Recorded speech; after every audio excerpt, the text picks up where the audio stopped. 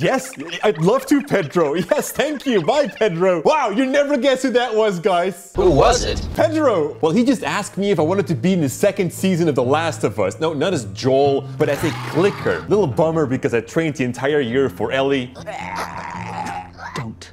Sorry, that was my idea. Anyhow, I've heard that they used makeup for the infected people. Well, I have delicate skin, so I'm gonna have to come up with a different plan, and I've got something genius. What if I use a simple iPhone app to capture my movement and put that onto a 3D model? Sounds like that's not gonna look so good, but you're gonna be surprised. Traditionally, you're gonna need a motion tracking suit. These are pretty expensive, and for every talent, you're gonna need an extra suit, so you're easily spending tens of thousands of dollars. That is not an option for me and for you, I think.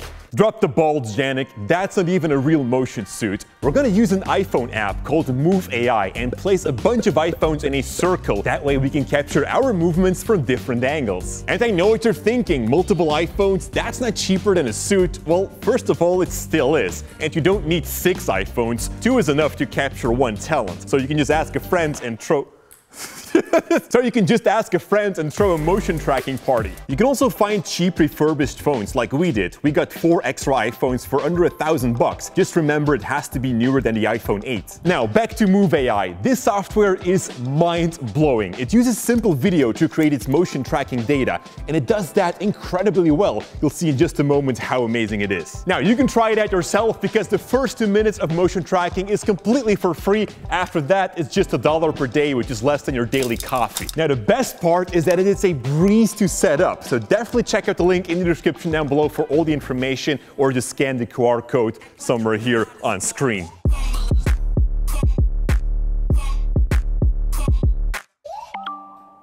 You gotta be kidding me. Janik, stop playing with your balls!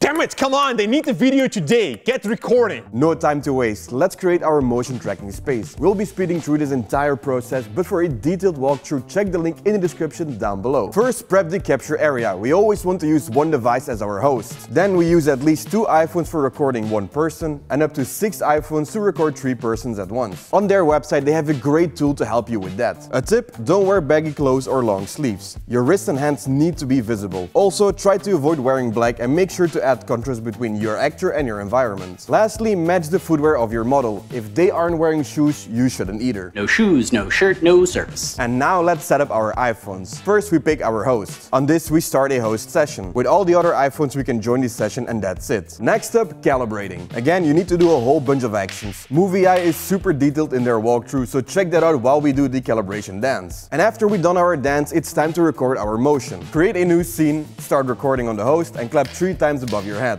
Hold a T-pose for 2 seconds, and now you can do whatever you want.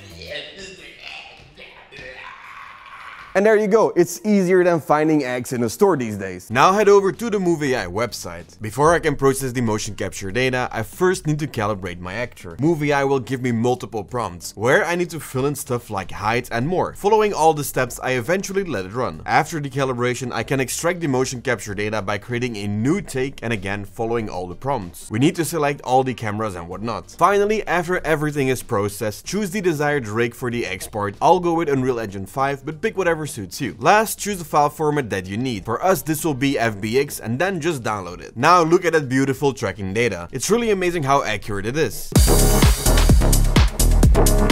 Hey, Pedro. What? I mean, no problem, of course, yeah. Shit! Guys, HBO doesn't have 3D models. Janik, stop playing with your balls and find me some 3D models.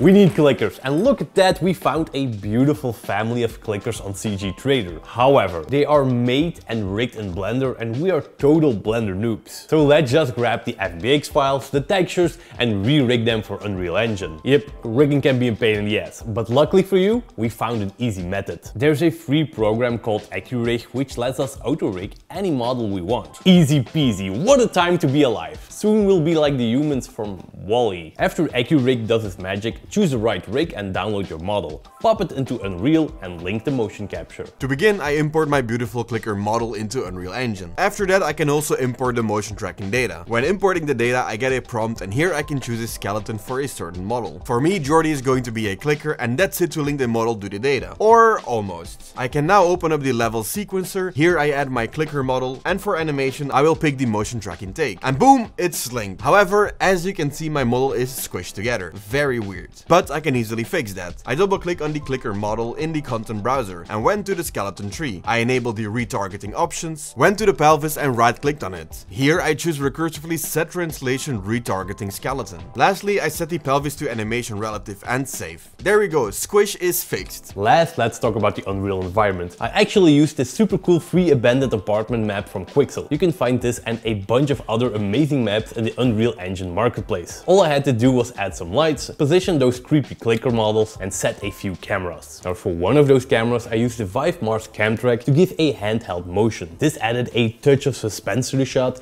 making it more thrilling. And it's a wrap, guys. That's HBO. Hello? What? You gotta be kidding me! Ah, damn it! They cancelled us! They found out we were using Move.Ai, so they just put an intern onto it because it was so easy. Damn it! You know what? I'm gonna sell my idea to a different show. Hey, Charlie Sheen, it's me. One sales pitch later.